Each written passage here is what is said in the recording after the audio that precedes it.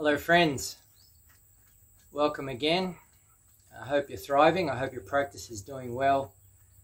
Today I'm going to talk about two topics, and one is the topic of sexuality, sexual misconduct, the precept of refraining from sexual misconduct.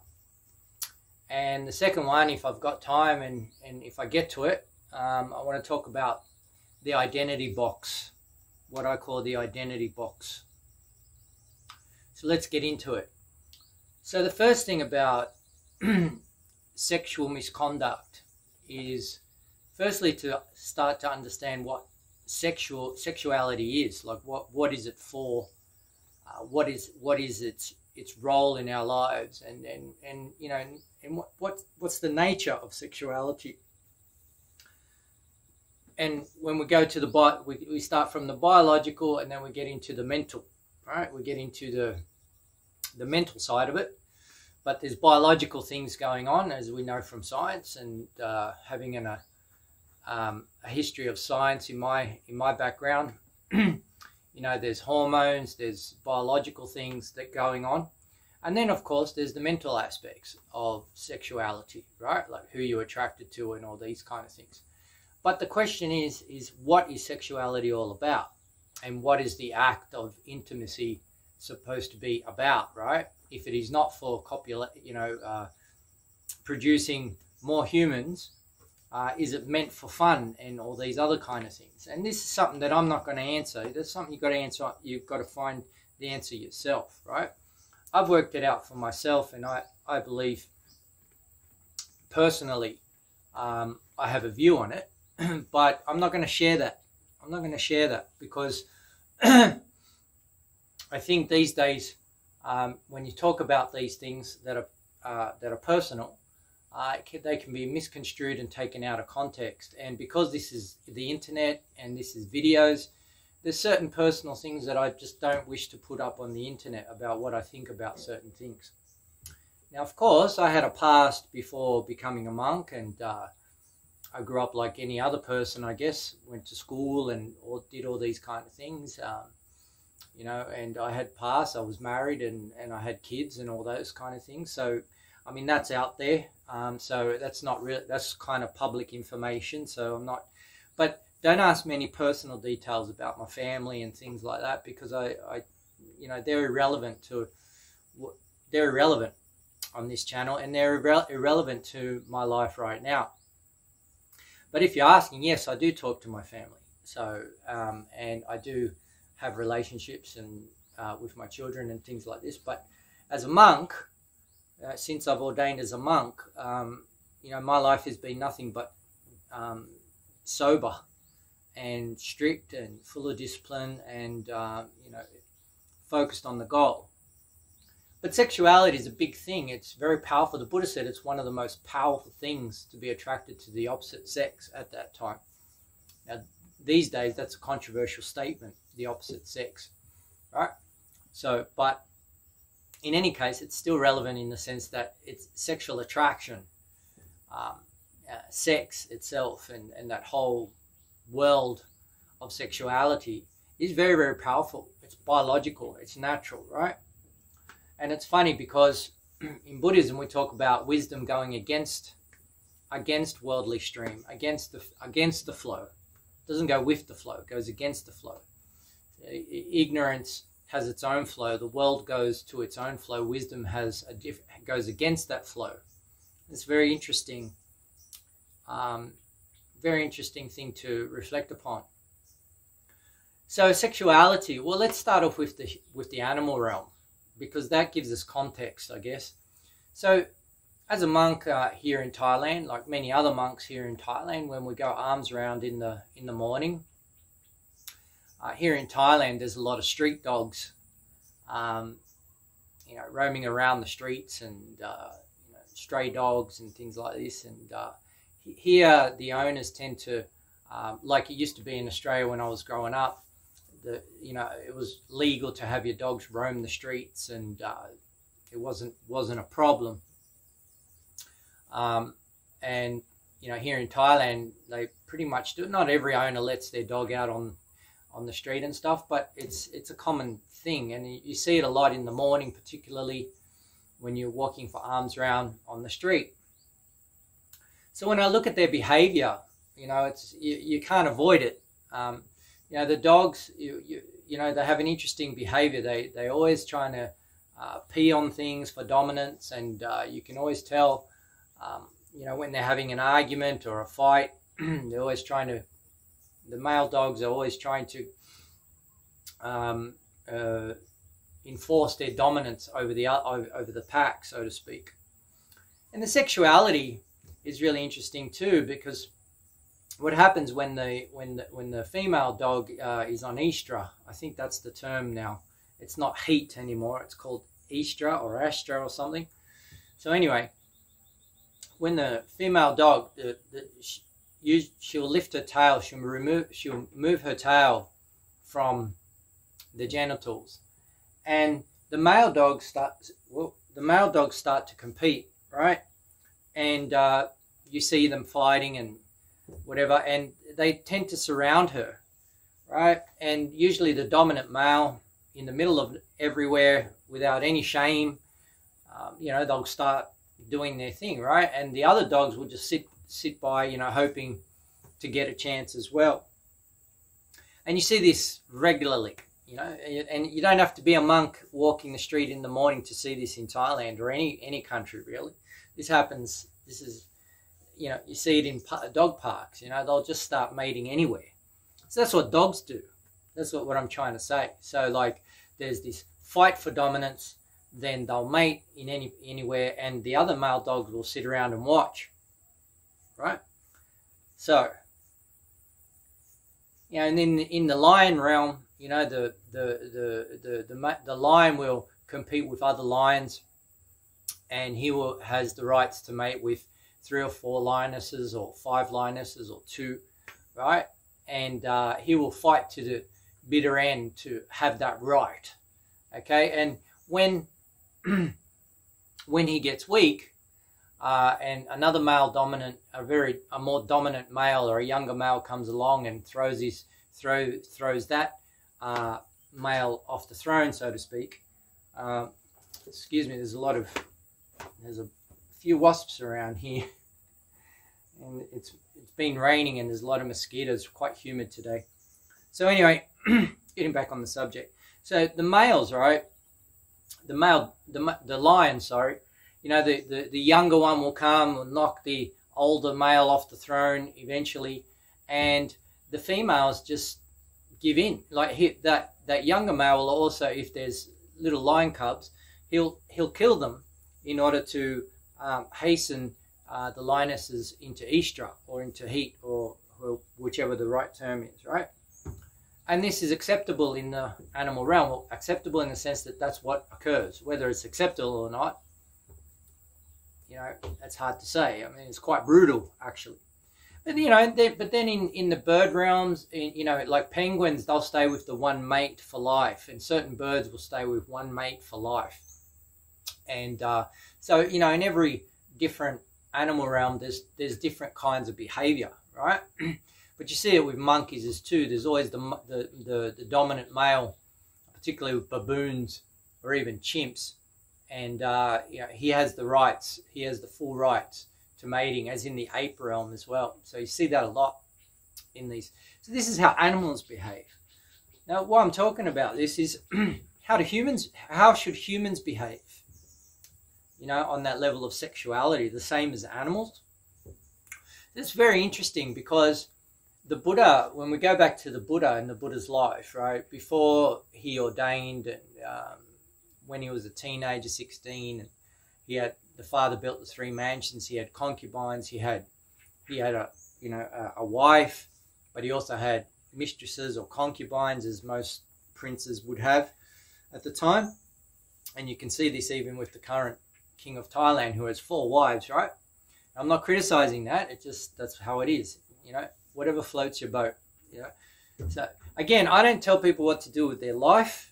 I'm not here to judge people, but there are consequences, you know. So as long as you're aware of consequences, and as long as you hold yourself accountable to your own decisions and don't blame others, you know, that's fine, right?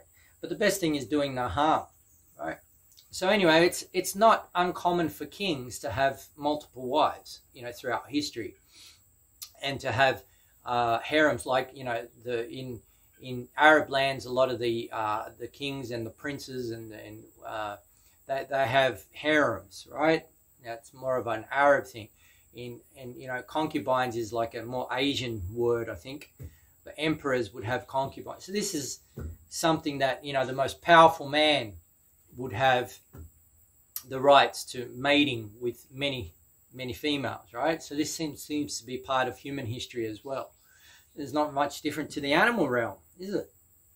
So, but what's interesting is the Buddha, you know, when he decided to leave the palace and go on his search, when he decided to go and seek, he abstained from it completely.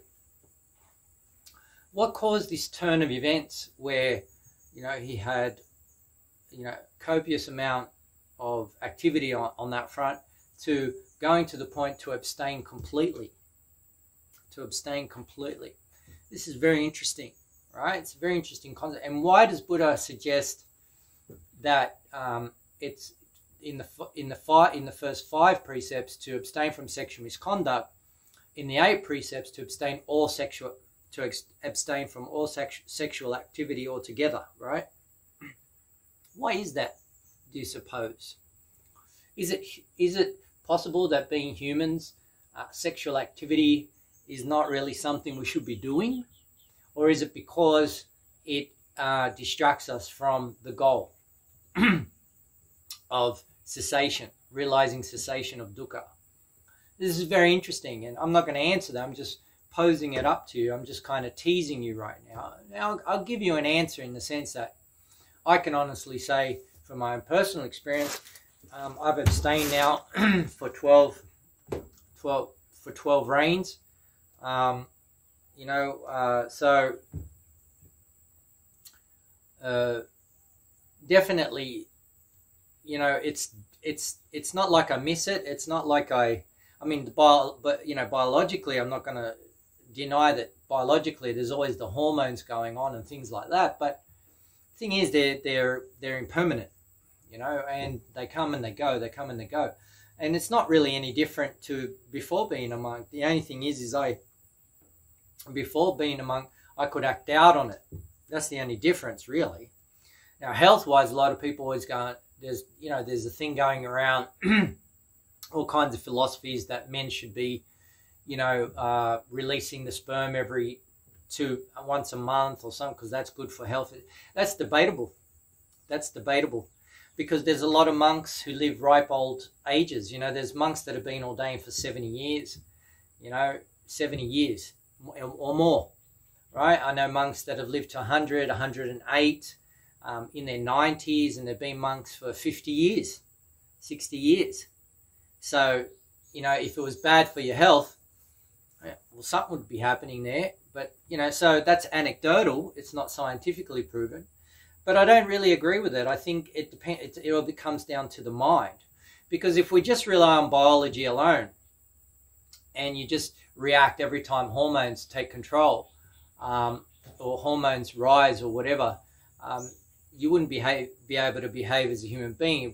It wouldn't give any sense to have consciousness or reason, right? So reason, you know, it's kind of like you get angry or you get an emotional state, but your reason doesn't allow you to act out in certain ways, right? And even on the expression of like testosterone or hormones from a male point of view, or even from a female point of view, right, is that, you know, we've got hormones. Men tend to have testosterone, women tend to have estrogen.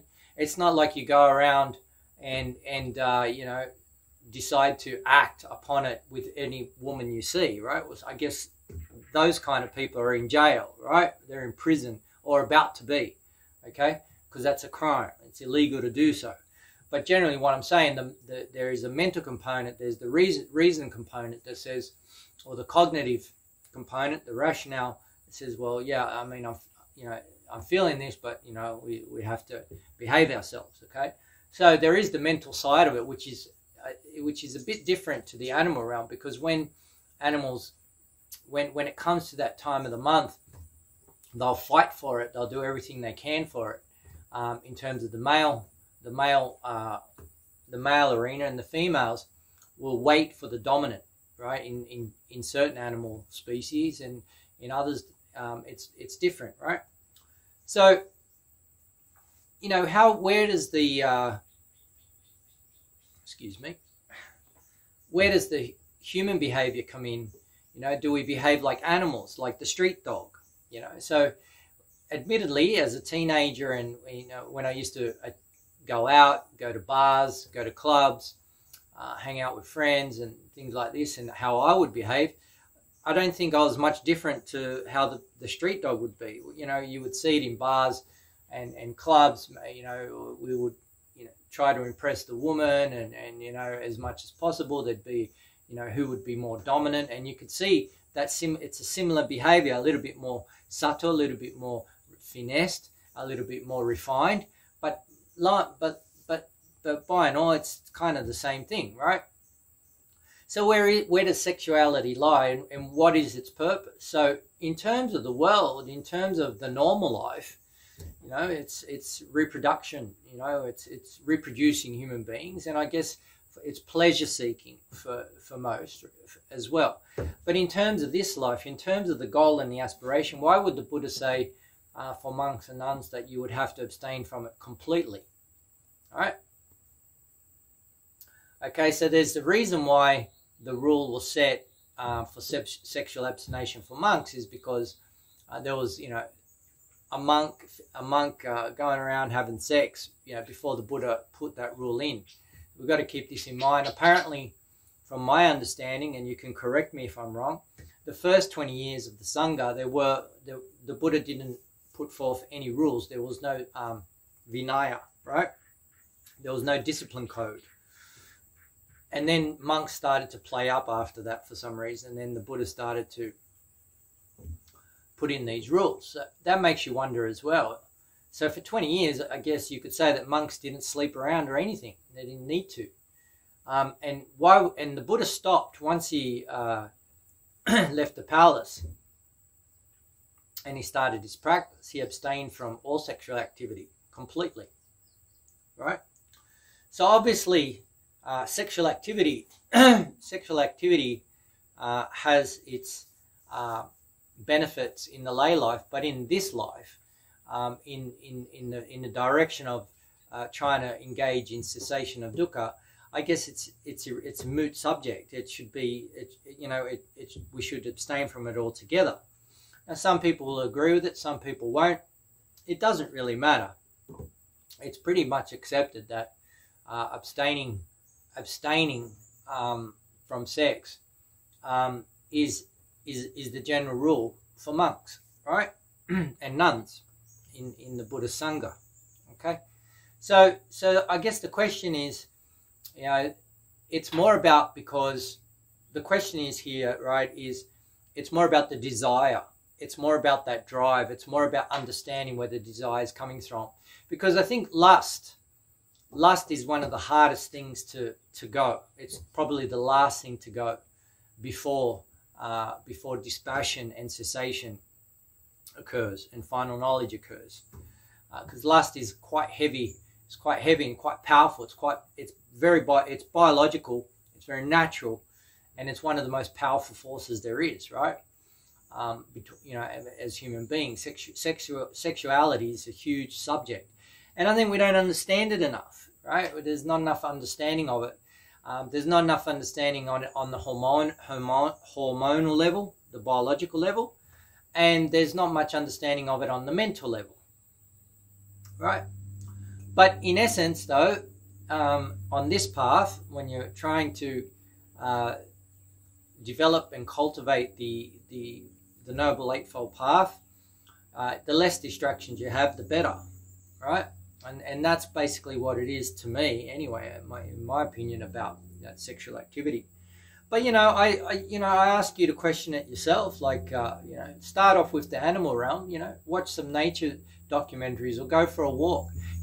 Go sit in a forest or a park and just watch how animals behave, and you'll see. There's human beings.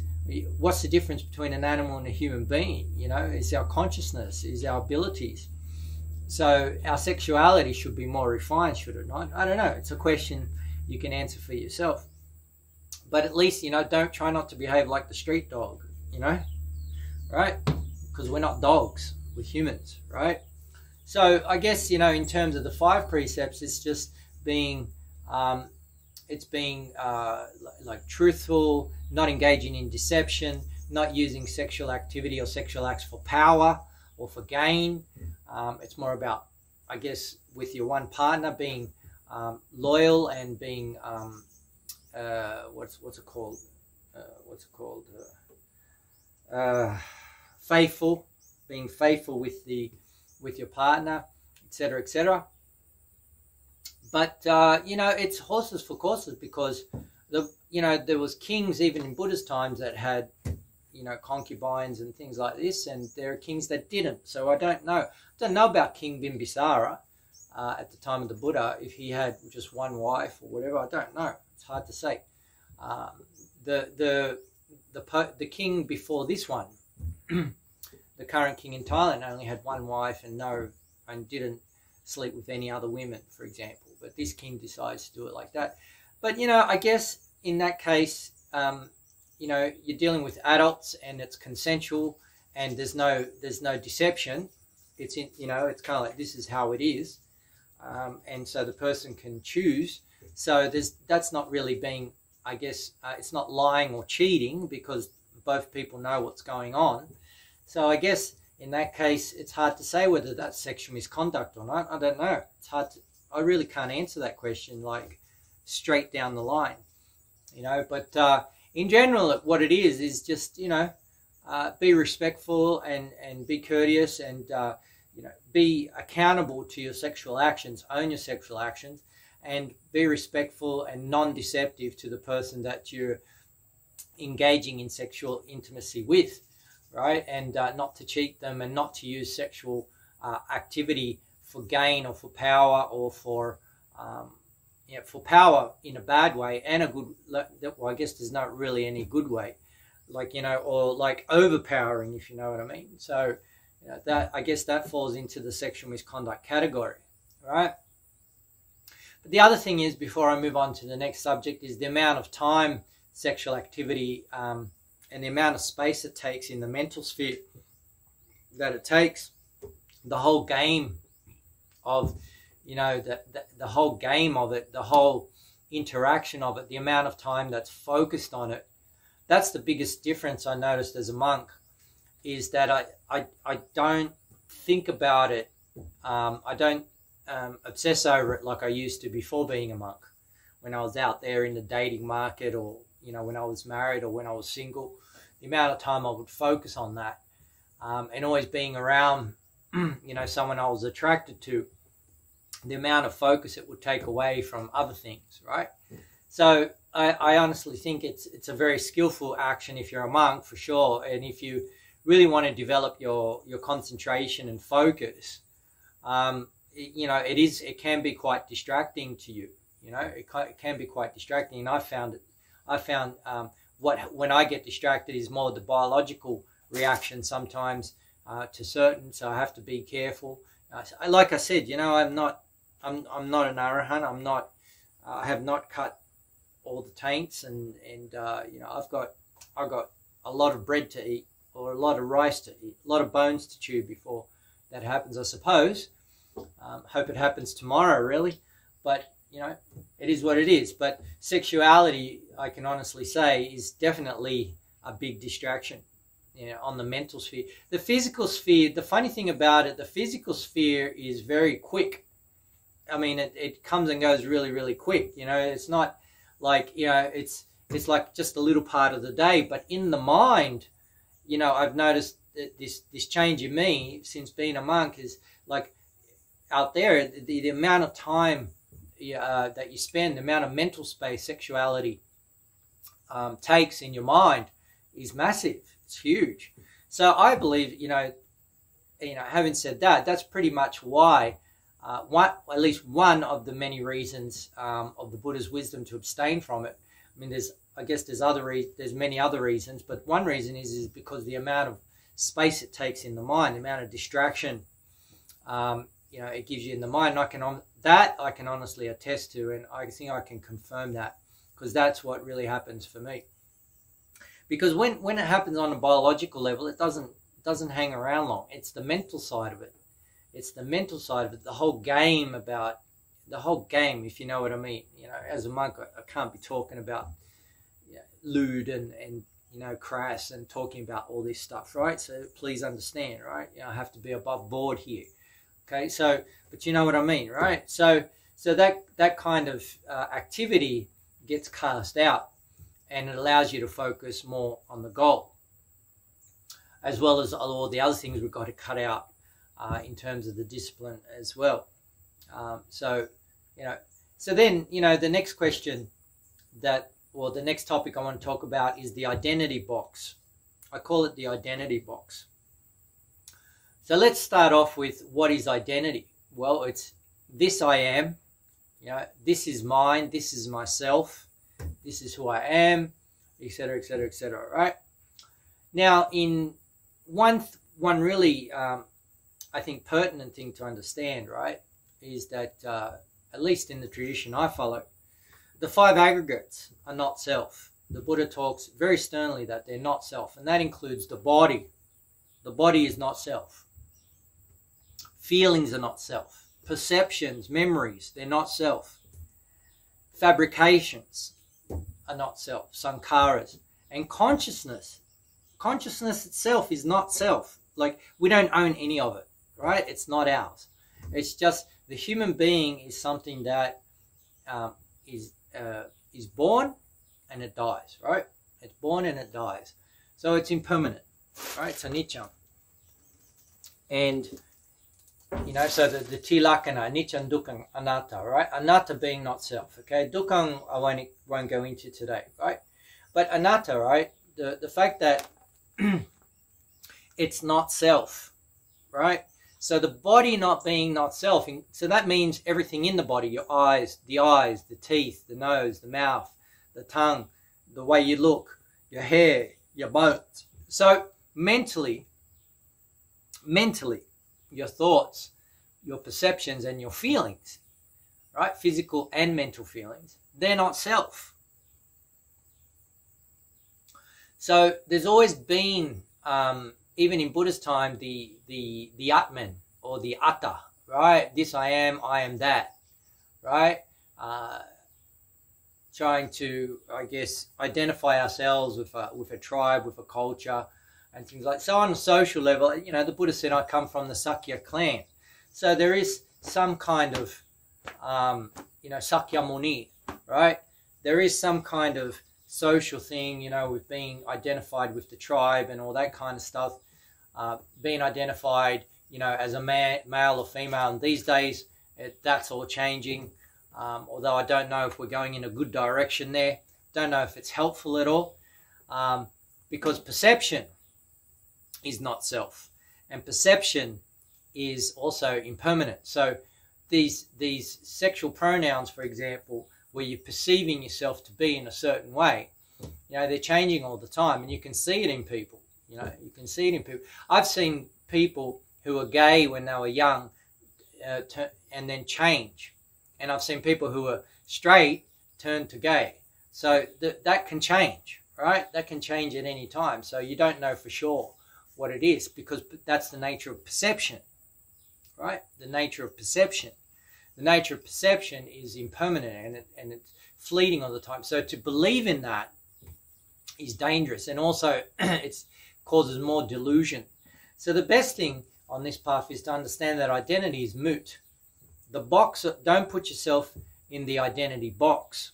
Understand that the 5 aggregates, we need to abandon clinging to the 5 aggregates, which in our societies we don't really talk about that much. But when I say that, I've got a bad habit of saying that. I've got to stop saying one thing I got to stop saying, and you can correct me in any other video, please put a comment up. Stop saying Western society in the Western world, right? Put it in the comments. That's why you remind me when I'm saying, I've got to stop saying that, because even here in Asia, and not just in Thailand, like I've spent time in other Asian countries, it's not much different to Western countries. You know, they're not, you got people that come here that aren't religious at all. You know, they're like my uncles used to be in Italy. You know, they don't, you know, they say, you know, they believe in Jesus, but they don't go to church. They work hard, and they don't, you know, they don't pray and all that kind of thing. And they don't like going to church. There's a lot of Buddhists like that here in Thailand. You know, there's a lot of people like that. They just say, I'm a Buddhist just because they're a Buddhist, and they'll go through the motions, but that doesn't mean they're practicing. And it's the same with a lot of Catholics as well. Now, I can't say that about other religions because I don't know, right? I've got friends, of course, from other groups, but I don't want to comment on them because I don't know. And this is anecdotal experience. I'm not talking about statistics and studies, just talking about from what I've seen, right? So, you know, our cultures are not that different, actually, I've noticed. You know, it's not really like in Thailand, everyone's a Buddhist. It's not like that, really, because in Thailand, there's a huge sex industry. There's alcohol. Alcohol is a big industry here. Drugs are a problem here, like everywhere else, right? So it's not like Thailand's got it sorted out because Buddhism is the main thing. It's not. It's not. That's why I keep saying, you know, there's not many people. The Sangha is not that big, right? It's not as big as people think. You know, it's only a few, and those who attain are even less. Okay, so what I was talking about with the identity box, right? How I got onto this, because I was talking about in Western nations, you know, and then I caught myself there. So I've got to get back on track here with the identity box. As far as the identity box goes, when you put yourself in a box all the time, that's also limiting to yourself, because you're saying, I'm this race, I'm this color. Well, the color, you got no choice. But even myself, you know, like I'm usually white, but I'm brown now. So I don't even know whether I'm white or brown, because I spend some time in the sun and I get quite tanned, right? Some days more than others.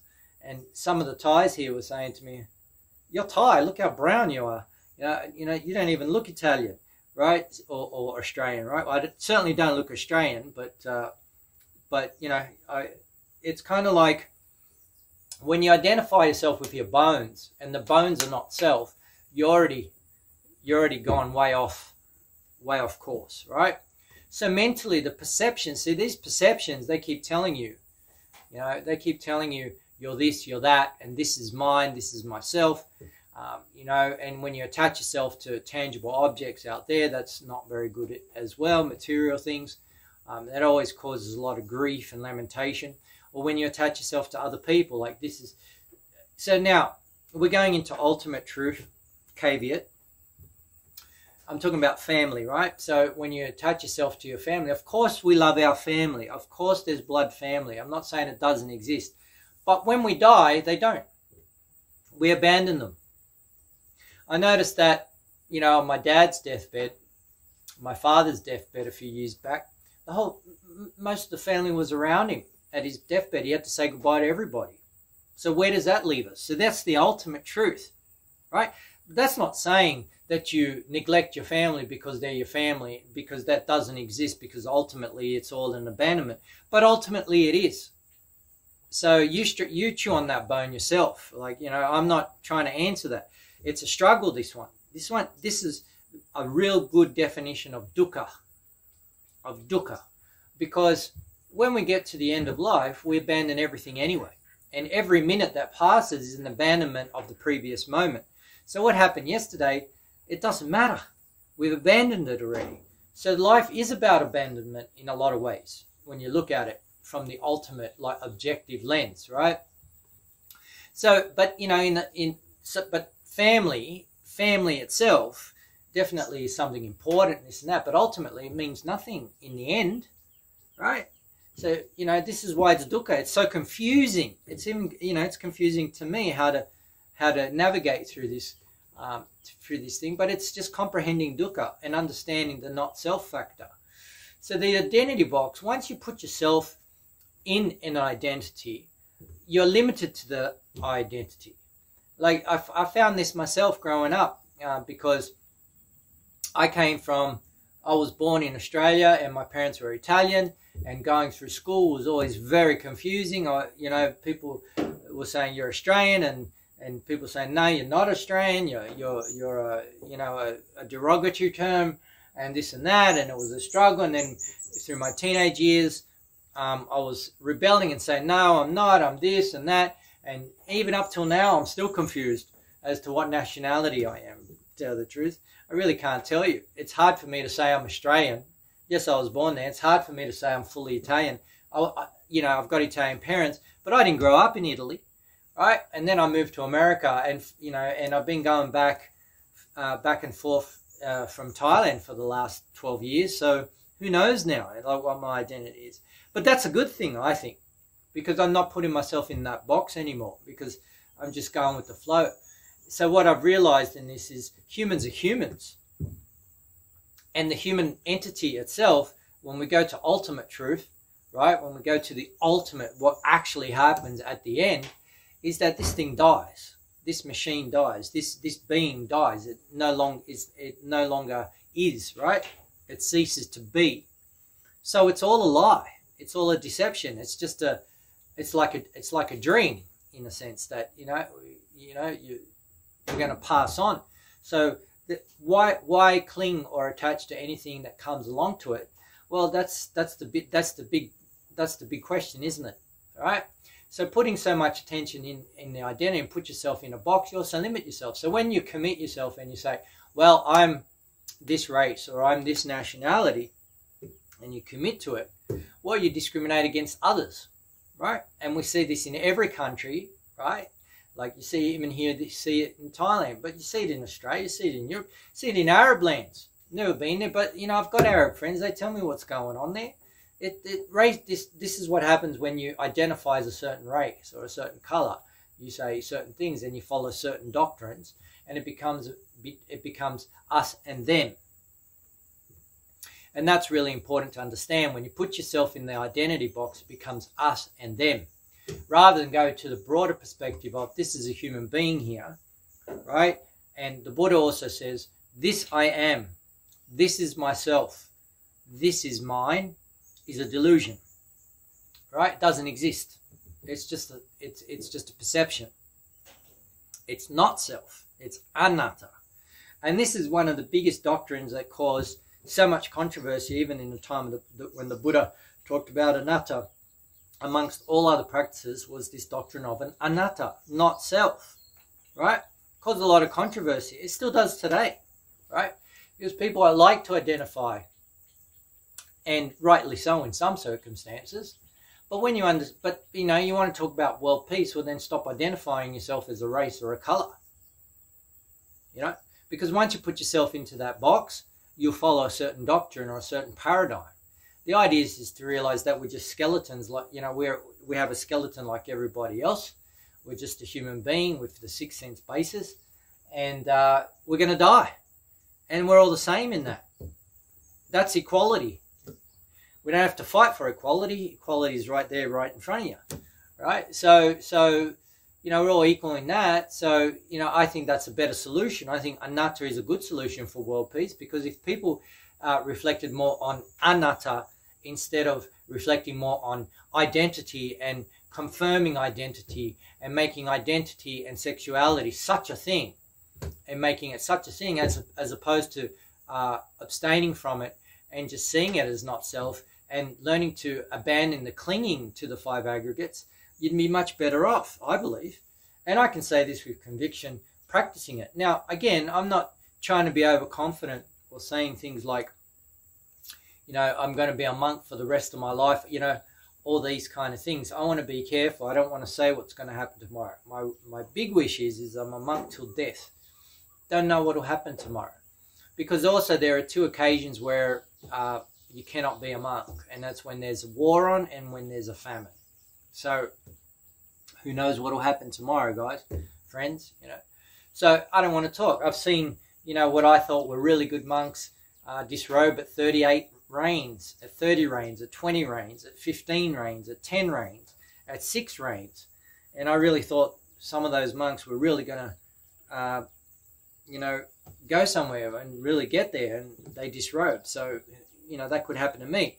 I don't want that to happen to me, but I also don't want to jinx myself, and I don't want to be overconfident. I just want to stay humble on that and just say, that's my wish, to stay in the robes till I die, and I'll do everything I can to stay in the robes. But again, you know, like coming back to the identity box, because I got off track there, the identity box, if you put yourself in that box and you confirm it to be, you're confirming atta. You're not going into anatta, right? So you're going back into avidya, right? So the five aggregates, the body, like if fabrications, consciousness, perceptions, and feelings are too abstract for you, stick with the body. Usually that's one of the first meditations the Buddha taught, was the reflection on the body. That's the first meditation, and then there was anapanasati, the one on breath, and then the 38 other objects, right? Or the 40 objects of meditation. But the reflection of the body was one of the first practices the Buddha taught, and for good reason, because it's a good way to start. It's tangible. You can feel it, you can sense it, you can see it, and you know you start there. When you look at your teeth, like you want to identify as handsome or pretty or whatever, but you look at your eyes and you look at the impermanence of when you were younger to as you get old and how it all declines. You wouldn't allow that to happen if you owned it, if it was yours. I certainly wouldn't. I want all my teeth. You know, I've got big problems with my teeth. I would stop that immediately if I could, but you can't, right? Because that's part of the process of impermanence, the law of impermanence, right? So going to anatta, and you start to, you know, your teeth, they're not yours, right? When you die, if you go to the cemetery or you go to any morgue or you look at any dead person, the body just, you know, that's it. It goes in the grave, or it gets cremated. That all dies. So how can you claim authority on it in any way? You know, how can you claim that it's yours or identify with it? You know? So this is one big thing that's missed, particularly from groups that want to attack Buddhism because they think we're identifying people or discriminating against other people. Well, then I would say to the people that are practicing that philosophy, you're not practicing Buddhism and you don't understand not self. Because the first thing, if someone comes to me, no matter what sexuality or what pronoun they are, or who they are, whether they're gay, straight, lesbian, all those kind of subjects, I don't really care. I'm going to say to that person, stop. Sit down, concentrate. You know, stop clinging to your aggregates. Understand your body. Understand what you are as a human being. That's the first thing I would say. Yeah, I'm not going to sit there and mollycoddle identity and race and all these kind of things, because it's irrelevant. Yeah, the way I see it is, you know, we have compassion and we have goodwill for all human beings, because I'm a human being myself. I'm just a bag of bones. You know, my bones are in a sack of flesh, right? In the dirty sack, as they say in some suttas, Mahayana, I think. Right, Tibetan one, right? The dirty sack, the filthy sack, right? So this is just the filthy sack right here, right? Or the feces and urine and everything else. So, you know, I have the same, you know, every other human being, it doesn't matter who they are, it's pretty much the same. So, you know, there's no contempt or you know, conceit or prejudice, because it's just, we are what we are. The idea is to understand what the Dharma is all about and what we're trying to do, and the goal is to realize cessation. The goal is dispassion, cessation, to comprehend the dukkha, not to make the dukkha, to actually try to make a perception of self real. The idea is to disband from it, because the identity box is a small thing. It's not wide. It doesn't give you a wide scope. It also limits your choices and limits the amount of people you can talk to, because when you're really stuck in the identity, you'll just stick with your crowd or your tribe, and you won't branch out. You won't open your mind. You won't seek antagonizing opinions or views. You won't grow. You know, you're just going to be homogenous and ethnocentric, and that in itself is quite a big problem in this world. No, I'm not saying there's no reason for, you know, countries and states. I mean, there's a good reason for that, from the organizational and from the harmony point of view. But ultimately, as you evolve and you're trying to go to beyond the six senses, that becomes moot. Like the Buddha, you know, the Buddha, compassion for all living beings, right? We're trying to get bigger here. We're trying to reach our full capability, right? We're trying to get into chitta power, your chitta power. We're trying to get into understanding what our essence is, what the true nature is, not the false nature, not the atta, not the self, right? You don't want to follow that path. We're trying to follow the path of not self, trying to disband from all the ignorance. We're trying to drop all the ignorance and the stuff that causes all the greed, hate, and delusion in the world. You know, let's get that straight. Perception can cause a lot of greed and hatred, right? A lot of delusion. It can cause a lot of problems, and it does cause a lot of problems, right? So this is one big thing that we need to focus on, because the identity box, as well as sexual misconduct, sexuality, can cause a lot of problems in our lives. So we need to get to our minds around it and understand what it actually is, and we need to study it, right? We need to study it, analyze it, and understand the behavior, why, right? So going back to concluding on the identity box, the main thing is to understand that your perceptions are impermanent. So when you have a perception of something, I'll give you a very basic example. When you're 5 years old, you perceive things in a certain way, right? If someone takes away your chocolate candy, you'll cry. Or maybe not your chocolate candy, depending on where you grew up. Maybe they take away your piece of bread or whatever you've got, right? And you have a certain attachment to certain things. When you're 10 years old, that perception changes. When you're 15 years old, that perception changes. Your worldview changes every day, actually. I'm just using a very crude example of every 5 years, you know, to the time you're 80. But then what happens, you know, before you get married, when you're married, and like if you're divorced or if you lose your spouse, right? Before you have children, after you have children, before you study a degree, during the degree, then after the degree.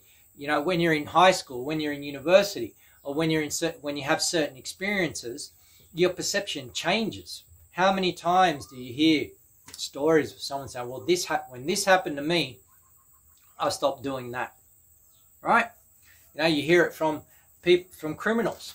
You know, once I went to jail, you know, I found God, or I found Allah, you know, or I found Buddha, and since then I've changed my way, because now I've realized it's not the right way to go, or as I grew up thinking this way, right? Now I realize it's wrong, because that's the nature of perception. It falls under the principle or under the law of impermanence. It comes and goes, and the feelings are the same. You know, you feel pain, you don't feel pain. You feel pleasure, then you don't feel pleasure. You feel bored, then you don't feel bored. That you feel depressed, then you don't feel depressed. You know, there's all kinds of things going on in that realm, you know, that are elusive and non-tangible, but they're there, right? So the idea with the identity box is to understand identity is the same. Like I can honestly say, from my own experience, from my clinical experience as an acupuncturist before being a monk and as a monk, right, I can say, you know, like the perception of myself, like who I am today, when I look back in my 20s or in my 30s or in my teenage years and I look at the things that I did, I'm just like, where was the logic? What was I thinking? How come I did that? Because now I wouldn't do those things. Do different, right? Or I think I would do different, right? So who knows in 10 years' time what I'm going to be thinking, or what this body is, or what the human being is. Who the hell knows? As I progress on this study, on this development and cultivation, the Noble Eightfold Path and Buddha's Dharma, right? So these things, these perceptions, when you're studying yourself, like when I look back 30 years ago, I scratch my head most of the time thinking, why did I do that? How come? What caused that? When I talk to people that remind me of what happened or certain things, I go back and I say, yeah, well, I'm not sure what happened there. How come I did that? I wouldn't do that today because I've been sober for the last 12 years or more, right? And I've been on the straight and narrow. And I mean sober, if you've watched my previous videos, I'm not talking sober as in just from drugs and alcohol and stimulants. I'm talking sober from toxic thinking, right? Sober from toxic behavior, right? I've been detoxing all that out of my system, right? And it gives you a whole different perception. Now, this perception that I have now is not to be counted on. I don't want to count on it. But what I can say, like internally, and do I have a sense of betterness? Do I have a sense of improvement? Sure, But, I haven't reached the goal, so it's hard to say. Like, I'm climbing a mountain, I'm still not at the peak yet, right? So we'll make that decision once we get to the peak, okay?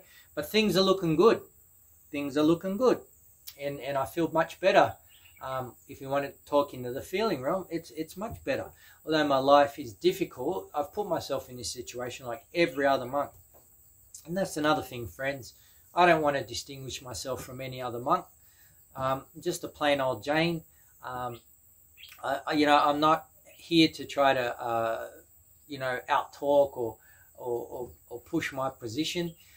I do have a pretty large family. I do have a lot of friends in a lot of places, right? And I run this channel to reach out because I do get the support from a lot of people, right? So I do this as a token to give back as well. And people are watching this, right? And I get feedback. And people are encouraging me to keep doing this. So that's why I'm doing it, right? So, but in the end, though, the best thing to understand about, when we're talking about identity is, let's keep it simple. It's not self. So whatever you think you are, when you die, right, what happens after that? You're not that anymore. You're not everything you thought you were now. So when you die, that all goes out the window. So keep that in mind, keep that in mind. Like ultimately, once the body is gone, once the body is deceased, right? Once it's deceased, all this has been, whatever you thought of who you were and all that, it's all a big delusion. It's all just a perception. I mean, what I'll finish, like when I used to talk to my father in his later years, when I used to visit him and he used to grab me by the hand and take me into his little study, with all his books and his nicely organized desk, and he's had his magnifying glass and a certain light. It was quite cute actually. But he would tell me about his state of mind and how he thinks differently now, and he reflects upon all these mistakes and what he was thinking and why, and he would find all the faults in his character because he wasn't very, I would say my dad was quite depressed towards the end there. Like, I'm not saying he had depression as an illness, but he had depressive qualities, I would say. And, he was not very happy all the time. He was upset, and he felt in some cases like a failure, right? Because of missed opportunities and things like this. I'm not going to go any further because I have a lot of respect for my father. But I'm just talking about the way he felt about himself, not that I saw that in him. But it was interesting because you're seeing a man who worked hard, who had a family, who was quite successful with the family, who had reasonable success out there. But he worked hard. But it was interesting seeing his thoughts in his later life, particularly in the last few years of where he was mentally, right? And then, especially when he used to say things, look, I'm 90 years of age. I don't know anything anymore. Like, who knows? Who the hell knows? Who the hell knows? I don't even know. So that tells you a lot, and I would consider my dad quite a wise person, not in a Buddhist sense, but in a worldly sense. He's quite wise. is quite experienced in the worldly sense, because my dad was an atheist, right? But you know, that tells you a lot about perception of what you think. You know, it's you can say whatever you like, but once your faculties start to shut down when you get old, like you can barely walk, right? You may not have your teeth, you can barely eat, and all those things, you're going to have a different perception of who you are or what you are. So be careful of perception. You know, don't believe it. Try to abandon the clinging to the 5 aggregates and reflect on that during your concentration practice, particularly when you're practicing vipassana. Reflect a lot on the 5 aggregates. Reflect a lot on the clinging to the 5 aggregates, and start with the body. And you'll see that your eyes, your ears, your nose, your mouth, your teeth are not yours. They're just simply not yours. It's not self. Ultimately, when we die, it gets dropped. So you can't loop out of this.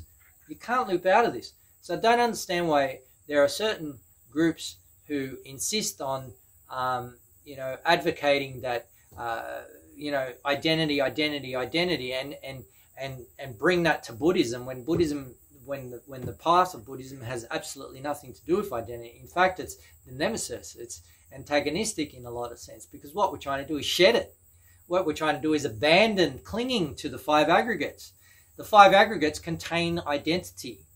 Right? Anyway, I think I spoke a lot today, and you know, I've got a bit of time on my shoulders right now. Work has slowed down a bit. Donations have dried up, so we are, you know, we have to stop work for a while, and so I've got a little bit more time to be able to do a lot longer videos, and I didn't have to produce my phone number or personal details in order to do longer videos on YouTube. This is why I'm doing them. I can even put up a cover slide now, but I'm too lazy to do that. So, you know, before you couldn't do that. You had to, if you wanted to do a video for longer than 15 minutes or have a cover slide, you have to give your phone number and other detail, and I just refuse to do that. So for some reason, they're allowing me to do that. Hopefully, I don't jinx myself by saying this, right?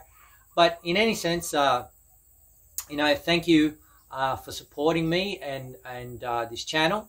If you feel that this channel is useful to you, and you feel that it will be useful to others, please share it.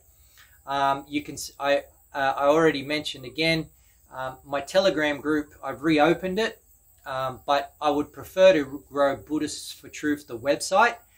I think that is more skillful in the long run, better than having apps or any other thing. We can have our own app, and that way we can use open source programming, and you know, not worry and not ask people for all their privacy details, and have data mining and all that. So that's something I'd like to do in the future. So if you're behind that and would like to help create a Buddhist online community, please join Buddhists for Truth. Subscribe to that. At the moment, there's different memberships, but you know, bear with me. That's going to change, just like perception. I'm just trying to work it out. We're trying to do it on our own. So it might be something you're interested in. If you want to talk to me straight for now, because we haven't got the technology on Buddhists for Truth right now. I mean, we can talk on the forum and through comments. But if, you know, sometimes I do live streams and you want to talk to me in person from time to time, join my Telegram group. Join my Telegram group. I have 2 Telegram groups. One is the temple that I'm staying at. I've created a Telegram group for that, and that's temple related, right? So I don't do my live streams on that. I do live chanting on that once a week. But on my personal, because I don't know if I'm going to stay in this temple for the rest of my life, so I've got a personal group for the people that want to associate with me, and contact me and support me, and also we help me grow as well. We can exchange ideas and discussions and things like this.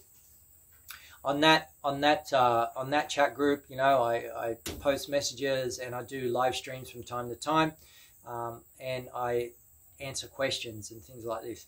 So if you're interested in that, please see the link or the 3 links in the description, which I'll put up. And thanks again for your support, and may you grow in Dharma. Thank you for watching the video. If you enjoyed it, please subscribe and share it with your friends.